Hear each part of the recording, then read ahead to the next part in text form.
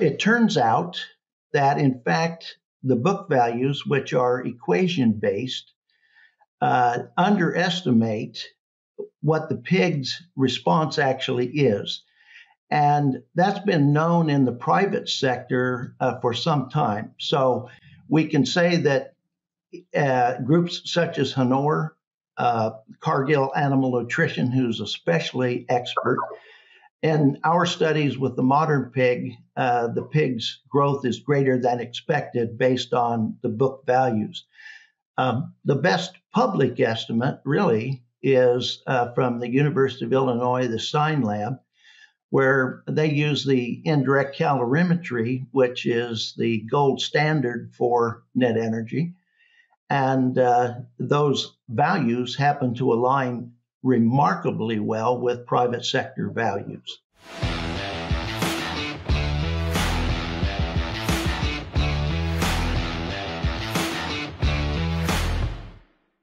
Welcome to the Swine Nutrition Blackbelt Podcast, where we explore the science behind swine nutrition. I'm your host, Jorge Estrada, and today in our podcast we have Dr. Dean Boyd. Dr. Boyd is a very well-known nutritionist in our industry. Today, we'll discuss soybean net energy. In principle, in practice, great schism resolved. Dr. Boyd, hello, welcome to the podcast. It's a pleasure to have you here. Good morning. Thanks for the invitation. Well, most of us in the industry are very familiar with your background. But before we dive into today's topic, could you give us a brief introduction about yourself? I have a background in academia as well as in the private sector, so I consider that quite useful. My career began with Cornell University, where I studied nutrition and metabolic regulation. It ended, climax, we might say, with the Hanor Company and Triumph Foods Group. And I was the technical director for Hanor Company and a technical participant for the Triumph Foods Group, and was afforded a wonderful commercial research facilities as well as academic facilities. I now have, I hold 2 adjunct professorships with universities. Excellent. Thanks for that, Dr. Boyd. And then today, there has been a lot of discussion around this topic, net energy of soybean meal. So let's dig into this. You have stated that book values for soybean meal net energy underestimate its real value. What's the basis of your statement there? I'm going to say up front that this story of soybean net energy is really a tale of 2 sides of the same coin. And my reference to book values was to the classic substrate NE values that you provide for each of the ingredients. And it turns out that, in fact, the book values, which are equation-based, underestimate what the pig's response actually is. And that's been known in the private sector for some time. So we can say that groups such as Hanor, Cargill Animal Nutrition, who's especially expert, in our studies with the modern pig, the pig's growth is greater than expected based on the book values. The best public estimate really is from the University of Illinois, the Sign Lab, where they use the indirect calorimetry, which is the gold standard for net energy.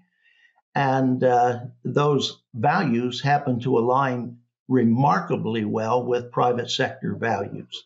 And following up on that question, out of those estimates from the University of Illinois, why do you believe that's happening? I mean, why are those estimates different compared to others, right?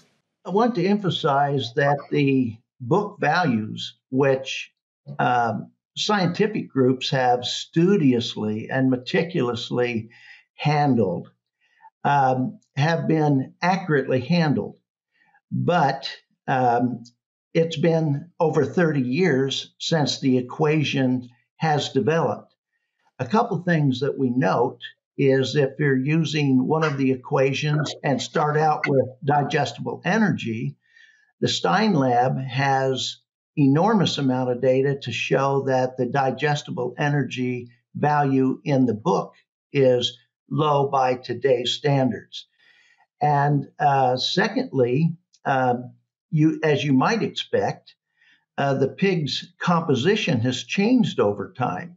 Jorge, back in the early 90s, compared to today, the total mass of lipid or fat in a pig's body is down over 40%. So the ingredient value, ingredient composition can define the net energy, but also we expect that the pig's composition can also define how useful that ingredient is to the animal. So the pig's composition is remarkably different. Things change, and it doesn't mean the equations weren't right at the time. They just don't fit now. And at the end of the day, the pig growth assay simply says they're not quite a fit. And let me step back just for a second, so that way I make sure I don't misunderstand your point. So you're saying that the U of Illinois estimate, is being determined while the international and reference values are calculated out of that initial digestible energy. Is that correct, Dr. Boyd? That is correct, yes. Not only University of Illinois, but now the DFA Li lab in China are also using indirect calorimetry to reassess the net energy value of ingredients. And so, indeed, those two labs indicate that soybean has greater value than previously estimated using the equations.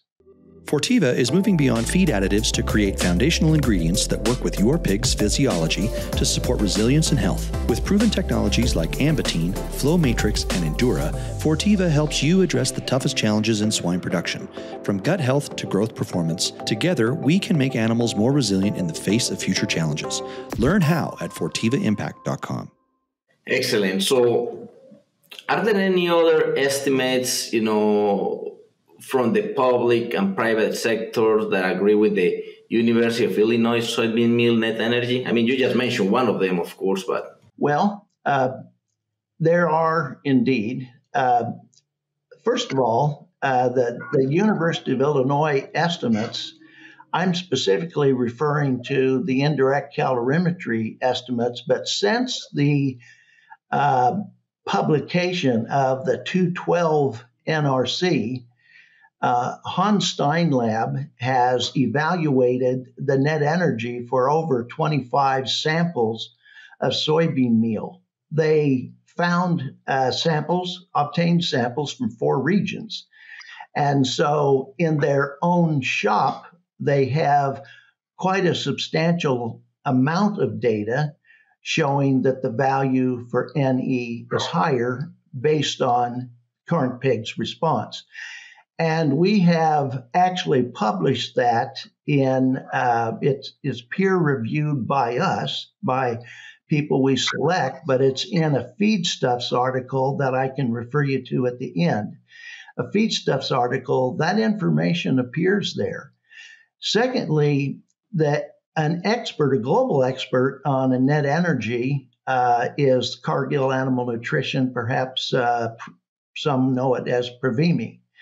They have a comprehensive show of data that they've had for 10 or 15 years to show that the value of soybean meal has been higher than the book estimate. So that And I worked with them, and their values they have a substantial database. And then, as we stated, DeFa Lee lab is also doing estimates as well.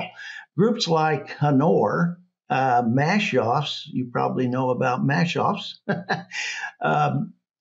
When you're feeding 2 to 3, 4, 5 million pigs a year, you cannot guess at how the pig truly values the various ingredients for net energy. And so within those groups, you have smart, capable Ph.D. nutritionists, scientists that have learned that they can use assays that, in all frankness, have been used in the private industry since the mid-'80s to get at the true energy value for an ingredient. And so that from the private sector, there's a good bit of unearthed information, but the Hanor information has been made available. So, no, we appreciate that, Dr. Boyd, and we will try to include some of these resources in our channels in the comment section for our listeners. So we will look forward to see you next time.